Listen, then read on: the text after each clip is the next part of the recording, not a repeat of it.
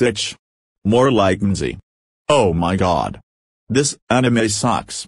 This anime ruined Lilo and Stitch, which is bad enough. Anyways, this show is about a weird-looking alien who moved to another island named Stitch, and he likes to go on failure adventures along with his buddies. Stitch ripped off towards the original Stitch, when he wears a necklace. He's actually looks the same exact as him.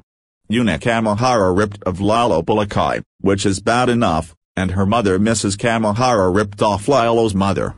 Their last names was being stole from Shinya Kamohara from My Hero Academia, which My Hero Academia is way better than this.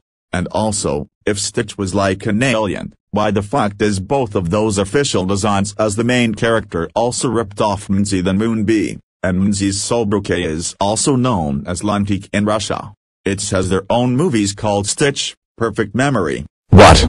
Stitch? Perfect Memory? No. More like bitch. Fucking failure. Oh my god. This movie sucks. And they also has its movie called Stitch and the Planet of Sand. Stitch and the Planet of Sand? No. More like Mamchi and the Planet of Tamagotchi. Oh my god.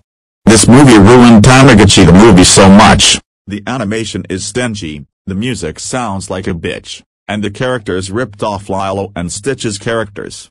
Thank God this anime got cancelled on June 26, 2009. Thank fucking God. Do you know who likes this anime? Millie Anderson, Magic Tura and Ronald 929 Marshall. They all likes this anime such as its series. And do you know who hates this anime? Alex Demon Slayer and Mickey Mouse Fan. He made a rant on it.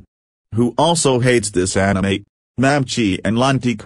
They hates this anime with a combusting passion, and they wanted to kill Stitch so badly. So screw Stitch, and screw Saraz and May I. Respect my opinion if you're a part of this anime. Anyways, Sonic Underground is so many times better than Stitch.